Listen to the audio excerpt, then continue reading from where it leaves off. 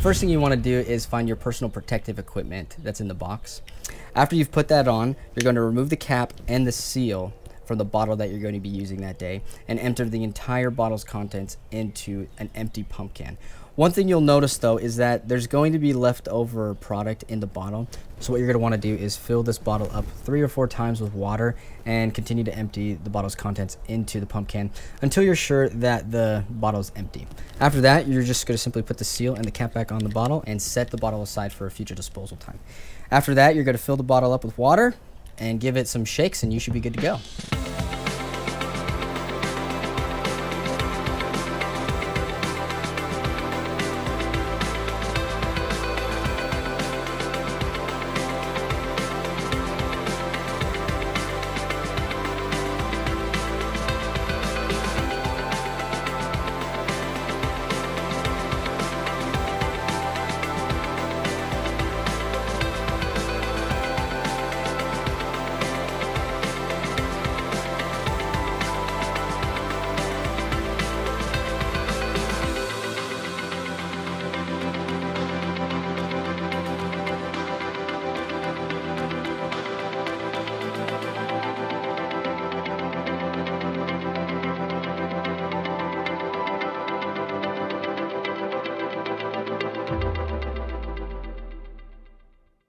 So when you're done with the bottle and you're ready to throw it away, make sure you refer back to the label instructions on how to properly dispose of the bottle.